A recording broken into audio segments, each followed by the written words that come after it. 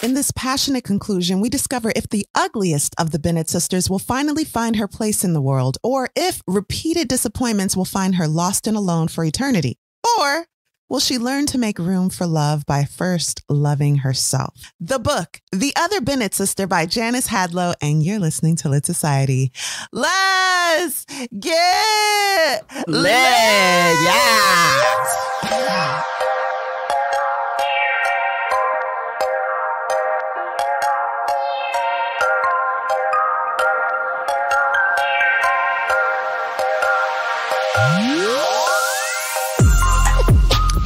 Hey, this is Kari. And this is Alexis. And you're listening to Lit Society, a show about books and drama. Alexis, you started off so well, or you started this book off for us so well last week. I wanted to jump right in. There's no theme this week. I just want to know how it ends with Mary Bennet. But before we get into that, did you have any more information on our author, Janice Hadlow, and her very inspired, sequel to Jane Austen's Pride and Prejudice? Yeah, I came across an article. Actually, I think it was an audio interview that was dictated. And the interviewer asked her, what made you decide to write a novel about Mary Bennet? And I just want to share that. She said, I've been reading Jane Austen since I was a teenager, and Pride and Prejudice is still my favorite. After about 15 years, I started to notice this rather shadowy figure in the background. The more I thought about Mary Bennet, the more interested I became in her. She isn't a character I think that Jane Austen particularly liked, and that intrigued me. I began to think about what life at Longbourn would look like if you were Mary. Jane Austen made it quite clear that Mary didn't really fit into this family. She's very much an outsider in a large family. She has no allies, and we only ever see her through the rather jaundiced perspective that Austen offers her. I began to wonder what you would get if you put a more sympathetic interpretation on Mary's life. I love that. And I don't think that's any slight to Jane Austen. It's hilarious to have someone to kind of kick around in the story.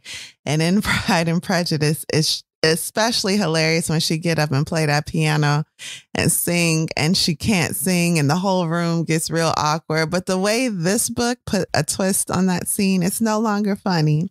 Are you going to be able to read Pride and Prejudice again and look at Mary the way Jane Austen intended, or will you forever look at her as she's portrayed in The Other Bennet Sister?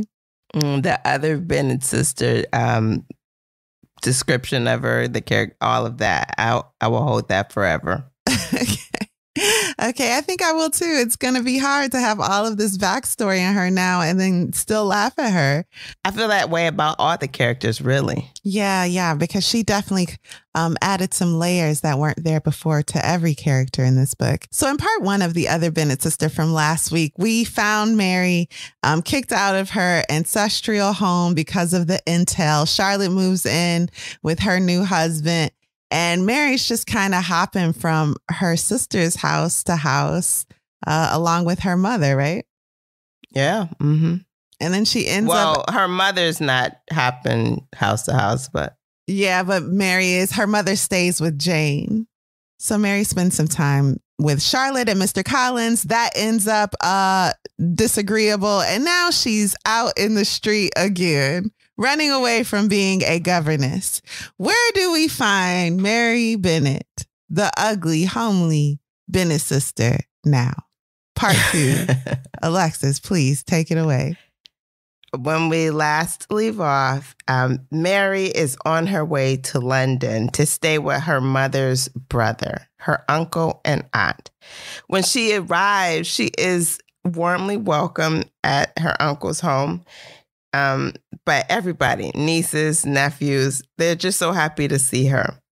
She gets settled into her new place at their home. It's they got a nice spot reserved for her in the back of the house. It's quieter than the front. She is a country girl. And at breakfast, her uncle has repeated this account that the family lived near the 2 finest shopping streets in all London, better yet, all Europe. And Mary noticed immediately that Mrs. Gardner doesn't seem annoyed by her husband retelling this fact, even though she knows this story is old. Since Mr. Gardner was speaking of the shopping, Mrs. Gardner decided to take Mary into the city, and Mary could see all that Mr. Gardner was speaking about. And she also took Mary to see their shop. It's the Edward Gardner and Sons shop, purveyors of fine household linens. It was their domestic empire, and Mrs. Gardner let her know that Mrs. Gardner and Mr. Gardner, they work together, not only for their business, but for their marriage. They're a partnership. So Mary could quickly see that the relationship between her aunt and uncle was warm and loving. There was no favoritism of the children. Eating together with the family was pleasant. There's no teasing, no snubbing. It was different, very different from the life that she'd grown up in and into the homes that she had just recently visited and stayed with. Mr. Gardner was very different from his sister. He didn't have the airs that her mother put on. So they come back to the house, and Mrs. Gardner wants to walk arm in arm with Mary. I really appreciate this. This is Mary having some real kind of parental love shown to her, and I really appreciate this part because she's taken by surprise by this gesture to walk arm in arm with her.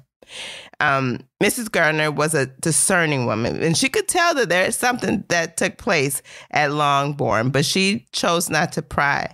And when Mrs. Gardner would hear Mary criticize herself or make self-deprecating comments, Miss Gardner would tell Mary she hated to hear her speak that way, and the only condition of her staying at the home was to promise to be more kindly to herself. And if she did that, she could stay as long as she wanted or as long as she could bear it. Mary did her best to try to acclimate into the family. She even offered to help the children by giving them piano lessons. And while Miss Gardner was pleased that she offered, she was like, you don't have to do it. Mary was feeling like she needed to pay for all this kindness that was being bestowed on her. And Mrs. Gardner was like, no, just, live on, enjoy life. I kind of thought like she was running away from the governess role at Charlotte's house, but she kind of fell into the role as a free governess for her cousin, right? It wasn't as if anyone asked her to do it. She just wanted to spend her days doing something useful for this family that opened their doors and hearts to her. Yeah. Mm-hmm. Yep. Mary had gotten in the habit of walking around London, right? So one afternoon, she came back from a walk, and it seemed like Mrs. Gardner had something difficult to tell her. She could just tell. Mary could tell. Mary thought it would be bad news. Mrs. Gardner tells Mary that usually around this time of year, it's spring, we like to be social. We like to entertain, have some parties. And so she wanted to give Mary a heads up because it's going to be more active in the home than she's accustomed to. And Mary immediately suggests to Mrs. Gardner that, look, I can stay upstairs. It's no big deal. I'll be out of the way. I'll keep the children entertained. She hoped Mrs. Gardner didn't feel obligated to include her. And Mrs. Gardner is so insulted. Mary, do you honestly think we would have a party downstairs with you upstairs? No, girl, we just gonna put some makeup on you. I'm trying to tell you. I'm gonna clean you up. Yeah. She's like, that don't even make sense. Mary's like, I don't usually sparkle at parties. She said, nobody does, especially if they're expected to. Come on now. This is when we realized that Mary was raised in a house under an emotionally abusive thumb. And it had real, she suffered. Lasting effects, yeah. Mm-hmm. Then Mrs. Gardner tells her, you was right. I do got something to ask you, though. Mrs. Gardner tells Mary that, the style that you working with, that's great for the country, okay? But you in the city now. Wear your Madewell at home, girl. Don't be wearing your Madewell over here. This is London. Spruce up. You need some new clothes if you're going to be in these streets, girl. You're over here looking like Americana, and I'm talking about the colonies. Miss Gardner, I'm just going to say, she proceeds to read Mary. I mean, she just does. She reads her. She was like, in the kindest way. In the kindest way, but in a filthy way. Okay? She said, I can tell you like to be plain, not drawing attention to yourself, but you're doing just that with the attire that you was wearing. And the best way not to be remarkable is to conform to the standards of the expectations around you, okay? I love that point. Like, don't say, I'm not into fashion, so you wearing jeans and a lumpy sweater. However, you standing out more than everyone else. So what's it going to be? You want to stand out or you don't? Stand out for the right reason. That was such a logical thought. Such a logical thought. And she said, Mary tells Mrs. Gardner that she had a bad experience the last time she wore nice clothes and she don't trust herself to behave in proper clothes. What'd she tell her, Kari? She said if that was the case, no one would wear nice clothes ever. We all make mistakes sometimes. So every time you do something that disappoints yourself, you're not going to wear what you wore at that moment ever again. Girl, come on. Like, it don't even make sense. Yeah. I'm telling you. That's why I tell you she read it for Phil. Mrs. Gardner explained that reasoning is nonsense. Mrs. Gardner told Mary, I know you've been told a woman's worth is measured only by her beauty, but there is a middle ground between obsession and denial. Mrs. Gardner says, I'm not vain, but girl, I like to dress, okay? And I want you to feel the same way. She suggested that they start with some day dresses and a couple evening dresses, some silk, a coat, some new glasses. Girl, some silk stockings. A dye job, new wigs. Mary's like, but I can't afford it. I can't afford it. She's like, girl, I got the monies. Why you got rich relatives voting? Come on, Mary. I know. Get it if you together. got rich relatives, have rich relatives, okay? Mrs. Gardner's like, please, no, I got this. And of course, Mary insists. And she's like, you know what? Let me take you aside for a moment. And she take her outside and she like, listen. Lizzie reached out to me and she told me that she wanted to pay for all your clothing expenses. She'd been writing me and checking up on you. And I finally told her, you know, she asked if she could help. And I told her, you can help with that. And she tells her that she wanted to do this because of some embarrassing situation that happened years ago. And she's like, and Mary is like mad now. She's like, do I dress that bad that the whole family is writing letters about me? No, she's like, her heart is touched because Lizzie recognizes that was an uncomfortable moment for Mary when the dad lovingly put his arm on Mary's shoulder and was like, that's enough, pig. And so just having that validated, it's like, yeah, you hurt me, Lizzie. And Lizzie's like, I know, girl, but it's time to stop dressing ugly. But she did ask that question. She wanted to know why the family was writing letters about her. And Mrs. Gardner tells her that, you know, some people don't care about their looks at all, but you do. And she could tell that she cared about her looks. She said, you actually dress as if you don't deserve anything better. And you're communicating a low opinion of yourself. If you dress differently, then you will give yourself some self-respect. Mrs. Gardner is like, I can't imagine anything that's so unforgivable that could have happened to you. So please consider taking Lizzie's money and get you a new wardrobe. Listen. So as Mary thought about Mrs. Gardner's conversation, she thought about Charlotte Lucas' words. And remember, Charlotte Lucas says, it's my situation I dislike, not myself. Mr. Collins' words, happiness depends on ourselves. She realized that she did lack self-esteem. And when she slid into her first ball dress and she was thinking about these things, she realized that having that dress on made her feel like a different person. And she began to ask herself how she got this ideology of miserableness. And of course, that came from her mama. So she would eventually decide to take up Lizzie's contribution to her wardrobe. So the Gardner's care and keeping had convinced Mary to look at herself differently, and she needed to look at life differently. The Gardners worked hard to be happy, and she too needed to work hard to be happy. So they go out into the streets and they start looking for dresses, okay? And then Mrs. Gardner's cousin pops in the store, and his name is Mr. Tom Hayward. And Mary had never met anyone like him, like Tom. He was interested in fabric selections. He was a skilled barrister, and he had a passion for poetry. He was engaging, had a jovial personality, and he was willing to make some recommendations for Mary as it related to reading. So Alexis, do they ever talk about his looks? Is he ever described as attractive? Because, spoiler, throughout the story, it's only one person that seemed to want him. And I found that interesting. Like, is he ugly? Yeah, I didn't realize that, Kari, until I got to the end of the book. They do not describe him. And maybe that's on purpose to show that it's about more than looks. But she should think something about his looks, I think, when they first meet. Because she's got ideas about other people's looks. But whatever. We'll talk about that, I guess.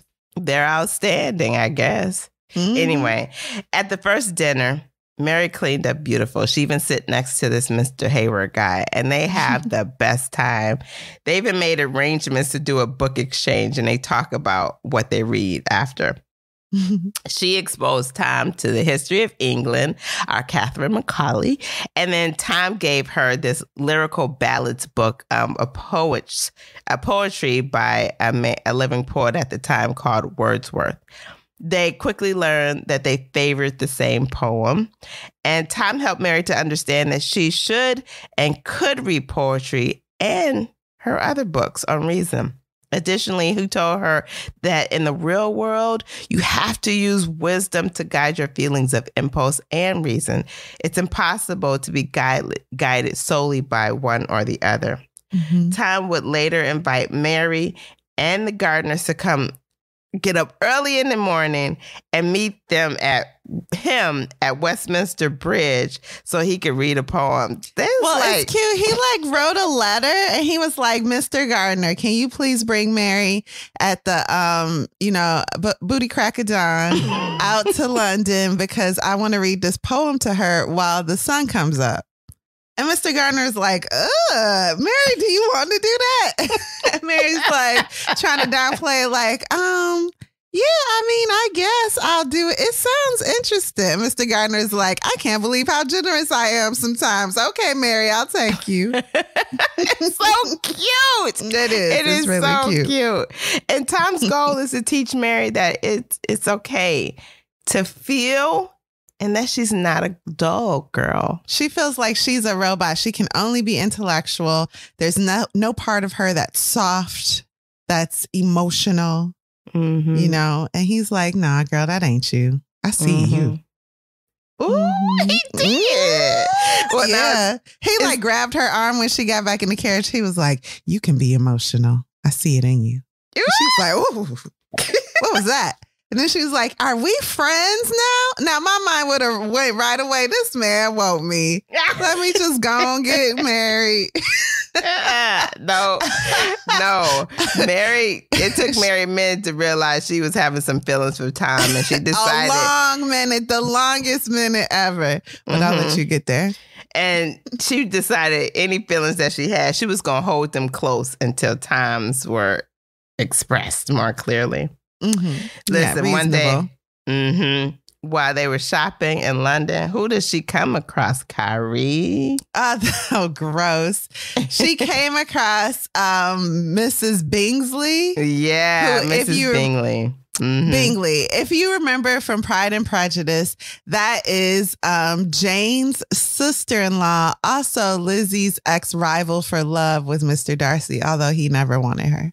And if you come back even a little closer, when she was staying with Jane, Mrs. Bingley was there and she was bullying her. Mm-hmm, right. Yeah, little snide remarks. Mm-hmm. Yeah. Mrs. Gardner was also familiar with Mrs. Bingley, and she didn't say she was glad to see her. She was like, oh, Mary, I know you know her. I know that you ignored her too. And Mary's like, yeah, we're not great friends. And Mrs. Gardner's like, girl, I'm glad you said that because I don't like her either. Yeah. I like the Gardners. Yeah, I do. On another outing with the family, and Tom was with them, we're introduced to Mr. Ryder, who approached excitedly to see Tom. And it turns out he is with Carolyn Bingley. Imagine that.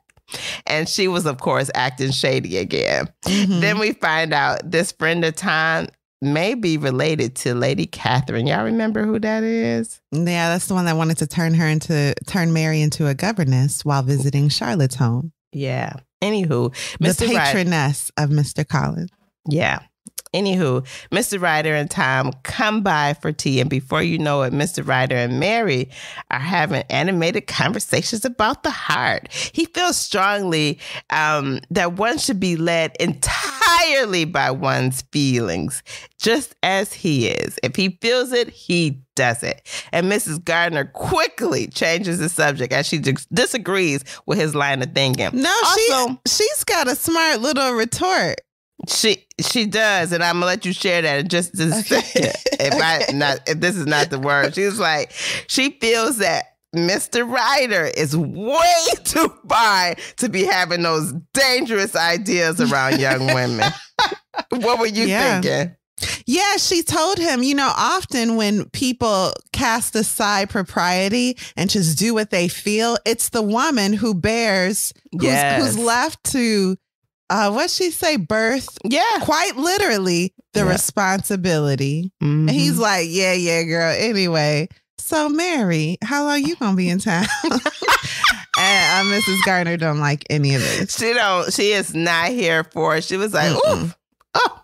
And so after Mr. Ryder leaves, Mrs. Gardner tells Mary that pay attention to him, okay? Yeah, it's one thing for an ugly man to go around being immoral, but a fine man, we can't have it. No, because somebody will get in trouble. And it can't be my Mary. She said, Mary's like, he was looking at me. What? He noticed me? I don't have looks that people notice. And Mrs. Gardner tells her that if that was the case before, it sure ain't the case now, girl. Mary, you got on new clothes. That's all it took. I know you thought you was ugly, baby, but all you was doing was wearing Maywell. Now that you got on new clothes. I'm just kidding. Maywell's fine. But this is basically what Mrs. Gardner is saying. Like, you was never ugly. So yes, that fine man, he was flirting with you and I don't like it. She's like, you smile more. You even have this positive bloom about you. And Mary, of course, is embarrassed by the compliment. But Mrs. Gardner is like, take that like a champ, girl. Shoot, you cute. You all right there.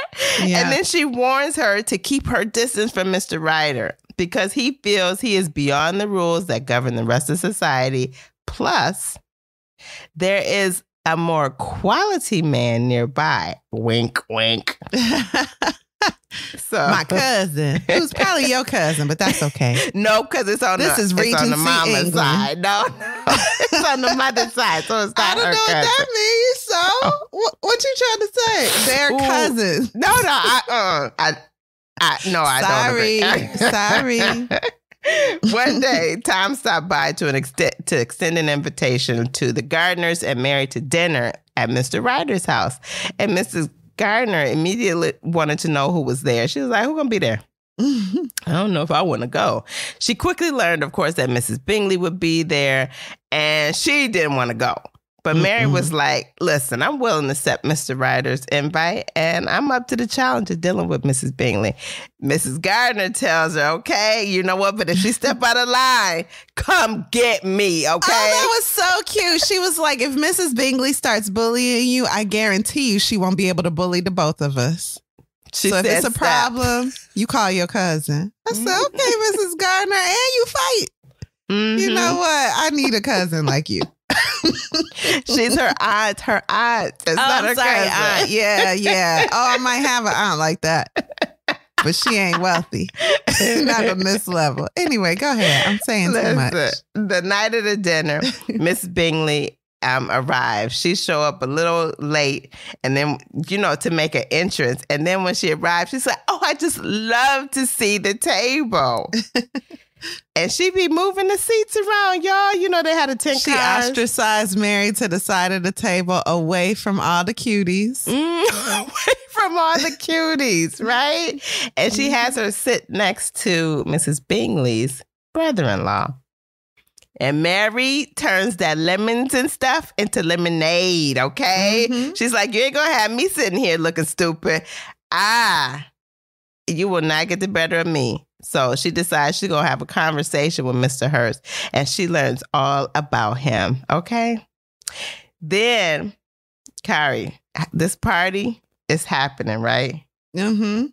Then Mrs. Bingley pulls Mary aside, and Kari, how did that conversation go? All I remember is Mary going, you're just insecure because my sister took the man you wanted. And so now you're projecting your root trauma onto me. Mm-hmm. Mary's like, I know all about that because I got a new wardrobe and I've ended my therapy sessions and I'm fine. But your ugliness is on the inside. You can't fix it with a new outfit. And that's sad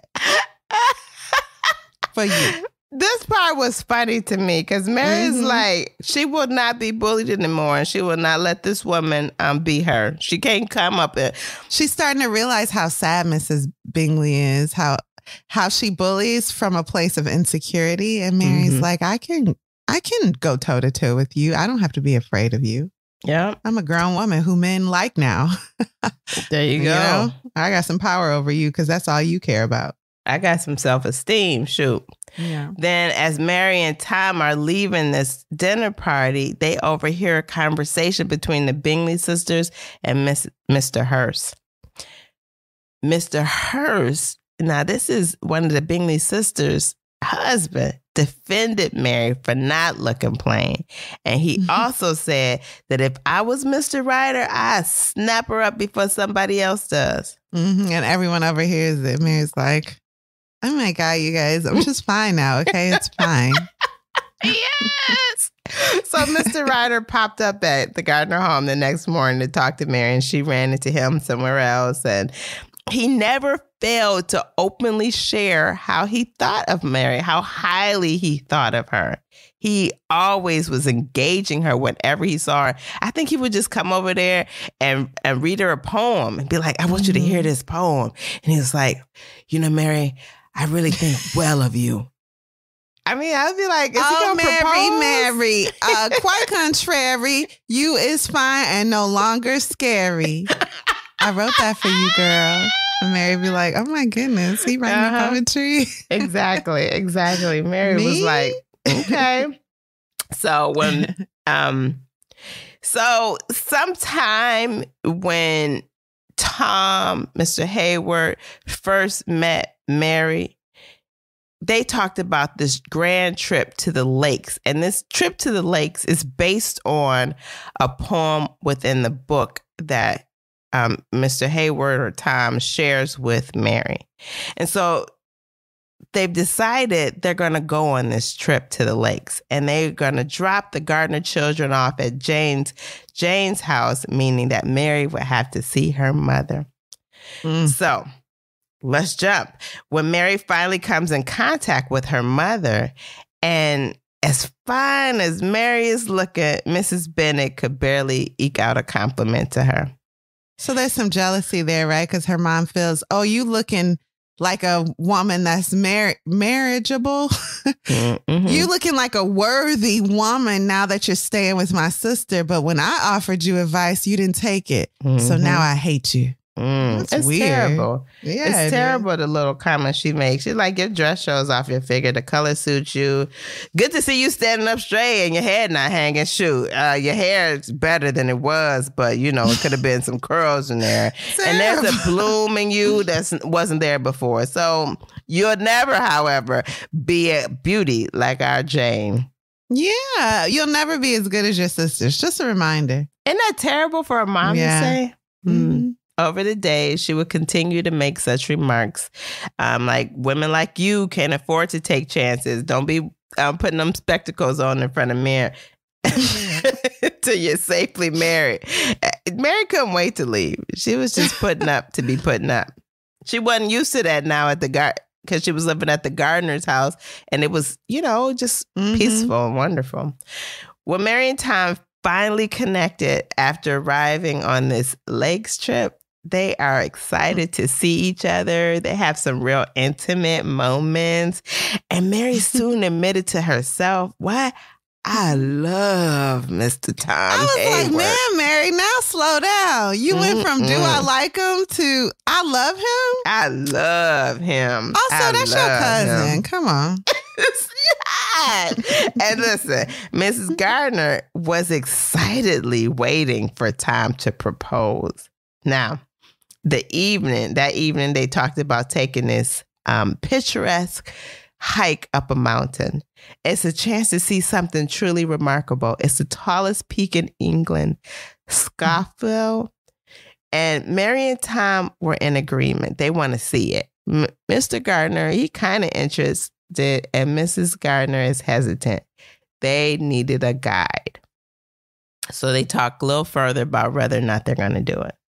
The next morning, a letter comes for Mr. Hayward. Who is that letter from, Kari? Mr. Ryder, because Mr. Ryder has been noticing Mary, noticing him, he think, and he ready to notice each other in person. No, listen, on this picturesque visit.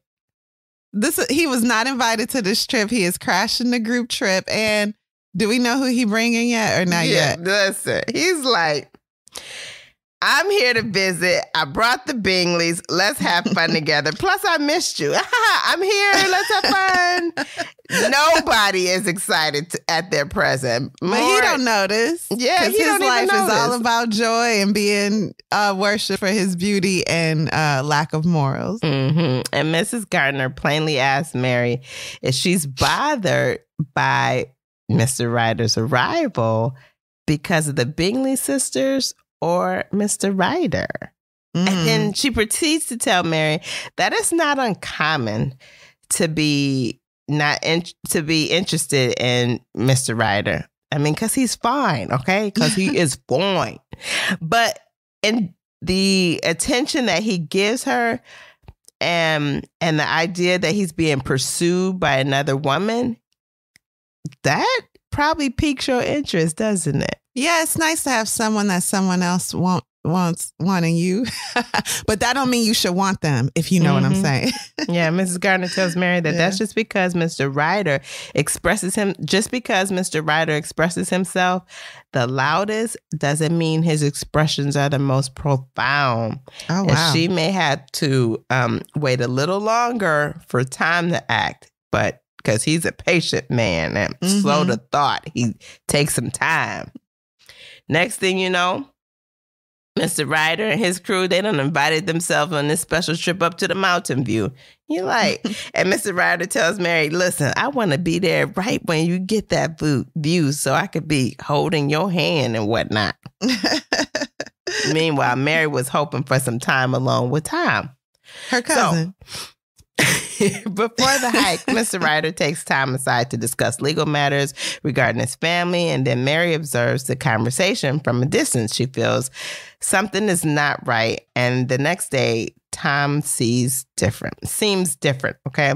It's like he has a sadness about him. She's like, "What's going on with my man?" Yeah. Mary began to notice that Tom was distancing himself from her. She was very concerned. So Mary decided to charge him up about it. The way he had been treating her. She decided she would talk to him on the hike up the hill. The day of the hike, Tom was still acting funky, but there were moments of intimacy, and Mary realized that Tom was jealous. And she was like, "Okay, he's jealous." But then, wait a minute, she then got a little angry. Yeah. Because why wouldn't he just say his feelings or ask her a question about her feelings? Yeah, agreed. Instead of distancing himself from her. And when the guy saw that rain was coming, okay, so they're on this mountain hike, they're going up and whatnot, and they see it, they get to one point where they get the nice little view, but there's even more to see if they just keep pushing forward. And so this guide is like, listen, y'all, rain is coming and we should go back. Because if we don't, it's going to get a little dangerous. And so he suggests they turn around, but everybody else wants to keep going except Tom. He's being reasonable. He's like, listen, we paid this man to guide us. Why wouldn't we follow his directions? And come on, y'all, let's go. And Mary, instead of supporting Tom, she's like, I want to see. I'm going to push forward with everybody else. Mostly Mr. Ryder is like, you guys, we must live in the moment. Do what you feel. Yeah, a storm is coming. Isn't that exciting? And the guide is like, no, shut up. This ticket says 4 people. How will we get 6? Yeah. And Tom is shocked that she sided with him. And Mary says she is tired of thinking, I just want to feel. I'm tired of this reasoning crap. So once they arrive at this desired point on the mountain, the downpour of rain comes, just as the guide predicted. And everyone is soaked. And the conditions of going back is dangerous. But guess what? Mr. Ryder is like, look, there's still more to go. We should upward and onward. And Mary's like, I feel like I've made a grave mistake. So they head back up down the mountain. And at one point, Mary slips and Tom makes sure to assist Mary on the way back down the hill. The next morning, I want to call it a Dear Jane letter, but it's not really that. Tom wrote Mary a letter telling her that he had to leave on business and that. So what's messed up is he didn't write the letter to her. He wrote the letter to the lovely Gardners for their hospitality. And he said, please pass on my sincerest regrets to everybody else. Remember, he didn't even mention her name. No, he wrote it was cold-blooded. I think he wrote the letter to her because she received it. He said, sorry, Gardners, thank you for your lovely hospitality. Please pass on the regrets to the rest of the party. He told Mary to do that. Okay. He was like, see you later, but remember me, though. That's what he said to Mary. Okay, listen, Mary is hot and she hurt, but she eagerly waited for Tom to return. So they go back to town and she like, ooh, I wish Tom would come back. I miss him. Come on, Tom, come back. Meanwhile, Mr. Ryder is making regular visits, okay, professing strong feelings, okay? And you would think that Mary could write Tom a letter, but that wasn't considered proper. Because she's a woman. She can't be reaching out to him. Mary had to wait for Tom to reach out. And finally, a letter does come. And it's from her mama. Boo! Yeah, boo. And her mother was just as mean and bitter as usual toward Mary with her disparaging and uncomplimentary comments. One day, Mr. Ryder stopped by and immediately Mrs. Bennet notices that he's interested in Mary. And she insisted that Mary make herself available to him because she ain't had no other options. And Mr. Ryder starts making these regular visits until he eventually proposes. Something. What kind of proposal did he make? So they get alone together after the mama been letting him in the house. So the mother and Mary have been arguing because Mary's like, I don't like him, okay? And the mother's like, oh, you stupid. And she like says that a lot. Like, oh, you just the dumbest person I ever seen in my life. I don't care what you like. You gonna marry him. He fine and wealthy. Or, stop shaming me, basically, Mary, and just get married, you weirdo. And so she keep letting him in the house. And one day he shows up alone. It's just them in the great sitting room, whatever. And he's like, come away with me. I have to admit, I love you. And let's go make a great life together. And she's like, oh, my goodness, he's proposing to marry me. Look, that wouldn't be fair to you because I don't love you as much as you love you. So let's just be friends. OK, I don't want to lose our friendship as she's pushing him out the door. And he is shocked because he is fine. And ain't nobody ever said no to him for nothing. That's the word on the street. Well, so later, Mary was like, wait a minute. He didn't mention marriage once. I should have been angry. This man just proposed that I go live with him. That's Mary was like, wait a minute. Well, yes. The next day he came with a proper proposal. And this time her mom's there and told Mary. And Mary told him like she loved him as a friend, but not like romantic and stuff. And she only hardly liked him as a friend. Mr. Ryder told Mary that he felt that she would improve him and encouraged her to truly consider his proposal. Mrs. Bennet, of course, is irate because Mary didn't immediately say yes. And Mrs. Gardner spoke privately with Mary saying, Mr. Ryder should be considered honestly. And Mary is like, what? Even you? Mrs. Gardner had reached out to Tom's mother, and his mom had replied that, yeah, he has gone walking. He's just, he out. But when he finished walking, he gonna return to London. But nobody knew when he would return to London. He is just out there walking like forever. Mary had to consider her situation. She would end up writing the letter to Mr. Ryder to decline his offer, his proposal of marriage. Now, a couple of days later, Carolyn Bingley walks up asking to have a private conversation with Mary. And Mrs. Bingley asked whether Mr. Ryder had proposed to Mary. Mary is like, that's none ya, okay? None your business. And Mrs. Bingley like, well, I already asked him and he said he proposed. And Mary said, then why are you in my face if you already talked to him? And what does any of this have to do with you?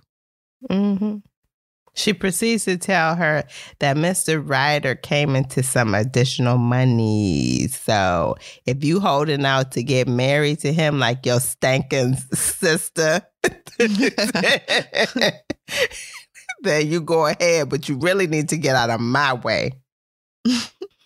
And Mary is like, woman, I don't want to marry that man, and I'm sick of you and your bitter, angry spirit. Get out of here. The only man I want to marry and is the only one for me is Mr. Tom Hayward. And you could do with that information what you will. Yeah, so they have a little showdown in a tea shop, and Mary stands up for herself in a very respectable way. Bingley is still trying to get under her skin, and she just won't let her. She refuses, although she is furious, but she is mastered kind of hiding her emotions, her feelings a little bit about that.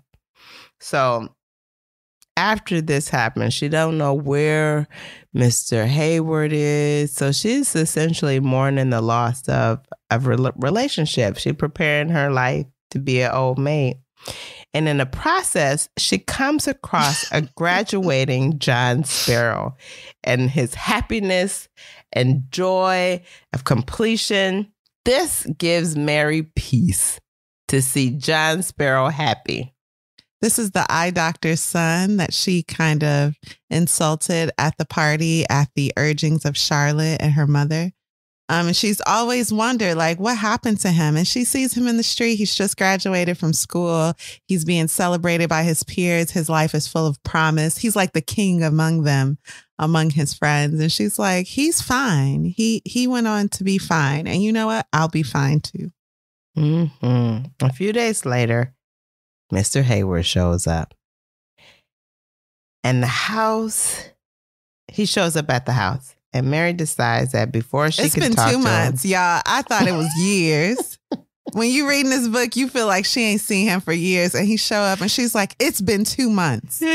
Where have you been? Like, girl. Listen, Mary decides she gonna do all the talking, okay? And she professes her love for him, for Tom Hayward. And Tom is like, marry me, Mary. And Mary has truly found her happiness. I have come to explain, Mary, if you will allow me to do so, and to ask for your forgiveness. I know I do not deserve it, but I hope you will grant it anyway. When he spoke her name, She thought she must capitulate, give in to the desire rising up in her to let him talk and explain as much as he wished, but she made herself resist such a surrender. There were things she was resolved to say, and she would not be prevented from doing so, even by her own unruly feelings. "I know it is not usual," she said, surprised at the steadiness of her tone, "for a woman to put herself forward in this way, but I hope on this occasion you will allow me to speak first. I have had a great deal of time to think about what I would say if this moment were to come to pass, and now that it has, I want very much to make no mistakes. Shall we sit down?" She moved to the sofa and arranged herself there, back straight, head held high. He took his place opposite her in the chair he had so often occupied in that room and looked at her, serious, expectant. "I hope you will excuse me if I begin with a personal observation." Mary knew her words were stiff and formal, but she had chosen them carefully. She was determined not to lose her composure, and the chilly exactness of her words helped her preserve it. "For as long as I can remember, I have tried to use my intellect to understand the world. I have been teased and laughed at for it, and it is not thought a very attractive quality in a woman. But when I was lonely and unhappy, as I was for much of my life, it served me well enough." She shifted in her seat. She was nervous, but she had begun and knew now she could continue. "Then I met you, and everything changed. You introduced me to poetry. You showed me the beauty of the natural world. You made me laugh. You gave me warmth and kindness and affection. In short, you taught me to feel as I had never done before." He sat absolutely still, making no further attempt to speak. "And I did feel, Mr. Hayworth. I experienced every kind of emotion in your company. It began as friendship, but soon I began to think, I allowed myself to hope that you felt that you intended something more." She cast her eyes down. She wanted to continue, but was not sure she could look at him as she did so. "That made me very happy. In fact, I don't think I have ever been happier. But then, up in the lakes, everything went wrong. I felt I had lost your affection, but I didn't know why. The sensible thing, the rational thing would have been to ask how I had offended you and not to have given up until I had discovered the cause of your change of heart, but my emotions got the better of me. I was angry, confused, unhappy, and in the end, I said nothing. And neither did you." Down in the hall, Mr. Gardner's prized gilt clock began to strike the half hour. Its chime was very carrying, and Mary paused until it was done. "I cannot say what kept you silent. I only know I quickly began to regret my own stupid failure to speak. But by then you had gone away, and I could do nothing to put right my mistake. I was told that as a woman, it was not my place to act. All I could do was wait. That is what I've been doing until this very afternoon." Mary looked up and their eyes met. "But I think I have done enough waiting now."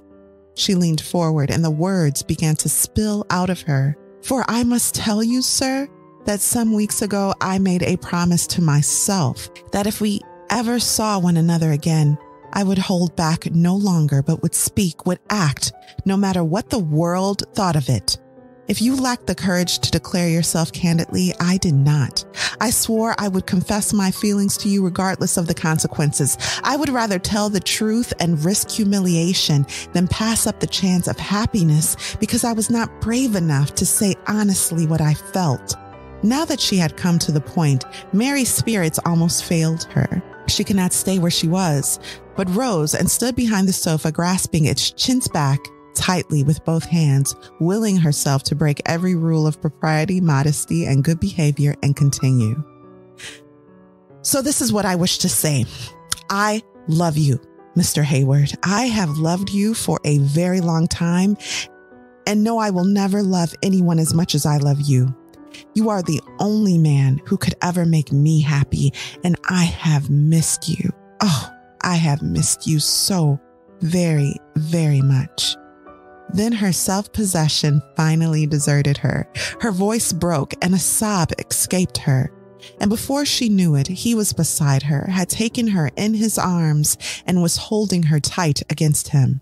Mary, my own dearest Mary, everything you say, it is exactly what I feel. I love you, Mary, so deeply. I am so very sorry if I hurt you. I shall never do it again. All I want is to love you as you deserve for the rest of your life, if you will allow it. And that brings us to the end of the story. Let's take a quick break. All right, let's do it.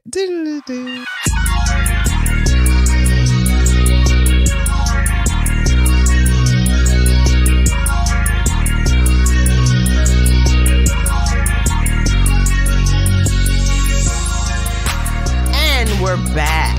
Kari, what are your final thoughts, and would you recommend this book? Yeah, when I picked up this book, I was not in the mood to read a story of this nature.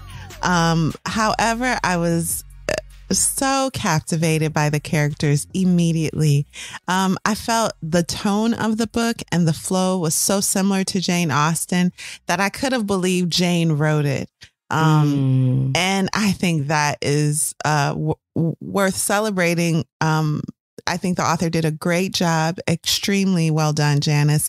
And I would recommend this book to others because it is just a delight. It is a pure delight. I couldn't wait to, in fact, I couldn't break it up into two. I had to finish it in a few settings as soon as possible because I was just so captivated by Mary's story. I wanted to know how it ended for her. And I'm ashamed to have laughed at her in Pride and Prejudice. She deserves respect and love. And once she started respecting herself, thanks to the hand of a loving aunt, then, love came her way in life. And I love that message. So, I recommend it. I would read it again. What about you, Alexis? I love the path that she took of not reintroducing John Sparrow into Mary's life. Throughout the second half of the book, okay, John Sparrow's coming. Sparrow's coming. What are you talking about? Through the end of the book, I'm like, now how is these other lovers going to work? Because I know she getting back with John Sparrow. Exactly. There's only one man for you. That's the Jane Austen formula. Once you find your real love, you must spend your life searching for a way to marry him. So I agree with you. Yeah, she liked him when she was younger. Time passes. Life goes on. Yeah, it was amazing. I was waiting for him to pop up. And I appreciated Mary's growth throughout the story. It was really special how she stood up for herself in front of her mother, in front of Caroline Bingley, even with Tom. She was like, I will voice my opinion. I will tell you. I won't wait for you to say how you feel because I know my feelings and I can confidently share them. It's entertaining throughout, and it also gives you something to think about.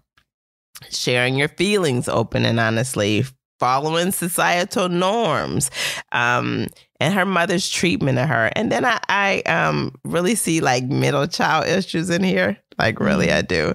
And I would definitely recommend the book. I enjoyed it immensely. Lovely, lovely. So, Alexis, what are we reading next week? Good Girl, Bad Blood, the sequel to A Good Girl's Guide to Murder by Hallie Jackson. Ooh. Okay, thank you. See you next week, everyone. So, thank you for listening to Lit Society. We'll see you next Thursday with that riveting book.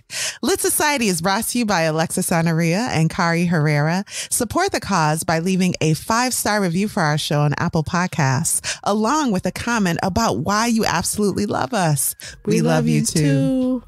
Please also leave a 5-star review for us on Spotify if that's where you're listening. If you've enjoyed what you've just heard, tell a friend about Lit Society. Visit litsocietypod.com for show notes, this month's book list, and to sign up for our amazing email newsletter. And until next time, you guys, read something.